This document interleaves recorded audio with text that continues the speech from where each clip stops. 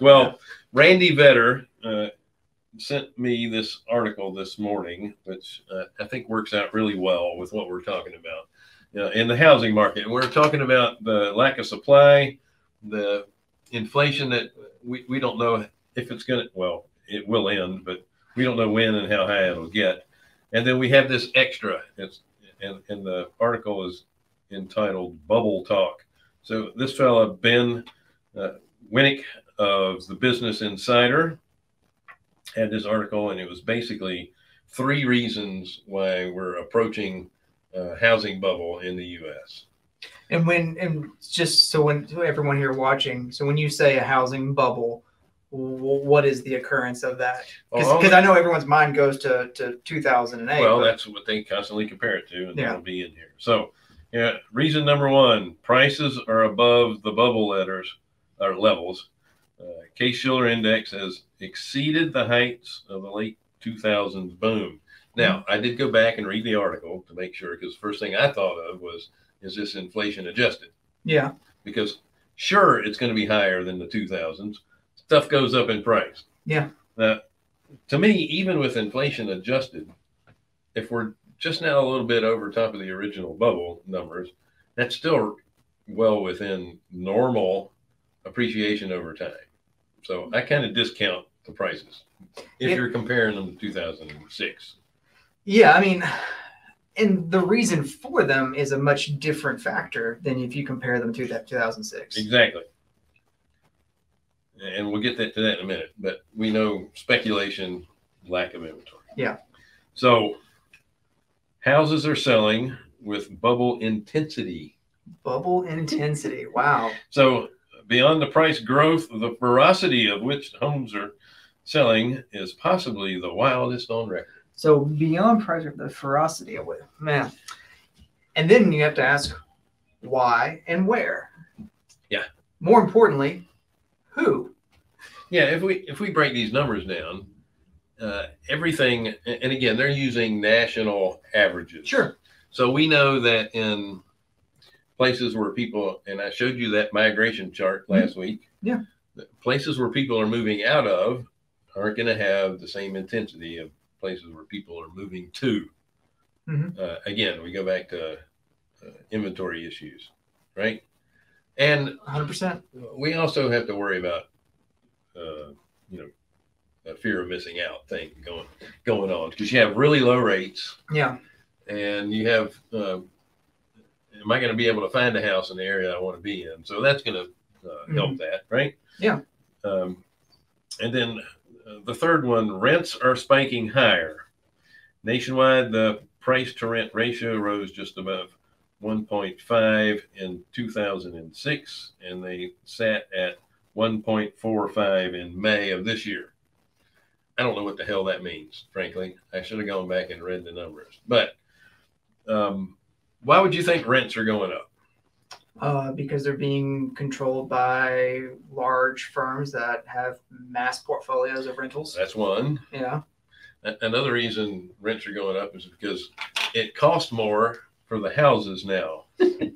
Well, so if you're paying more for the house, it costs more to raise the rent. It costs more to buy the house. It costs more to build the house.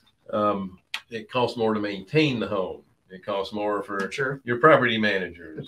You better believe that every municipality reassess those property taxes. That's right, because the values of the homes have gone up. Yeah. All the municipalities. Listen, I live in Union County. They voted to raise property taxes there as well. It's almost like that, like municipality forced gentrification. Like I've seen so many wholesalers with deals, and they've got it from people who can't afford their taxes on their homes anymore, because the taxes in some cases went up close to $1,000 in a year, and people are just selling it because they're like, well, I can't afford to live here anymore. So it's interesting. Now they did go.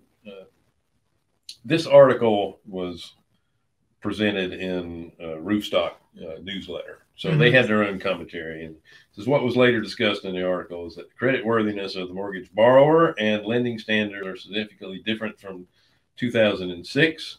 Further, the pandemic exacerbated supply chains, created pent-up demand for different housing types, meaning most people were moving out of multifamily in the single family because they didn't want to be stuck up against somebody else that had the disease. Mm-hmm. And it also allowed them to move further away from their jobs as well. Taking a look at mortgage debt as a percentage of disposable income, we are at all-time lows.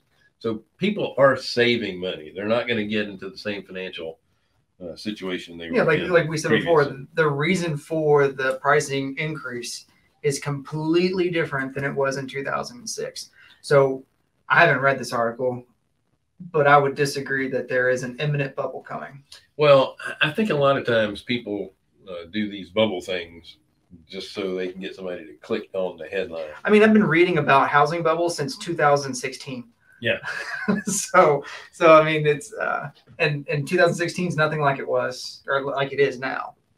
And then part of the argument against is that current Redfin data points to a cooling of the housing market as the share of homes for sale increasing for the past 3 months to 4.9%, which is good. There's more houses coming on the market now, more houses being listed.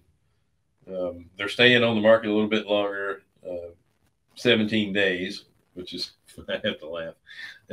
That's a long time to be on the market, 17 days. Half a month, man.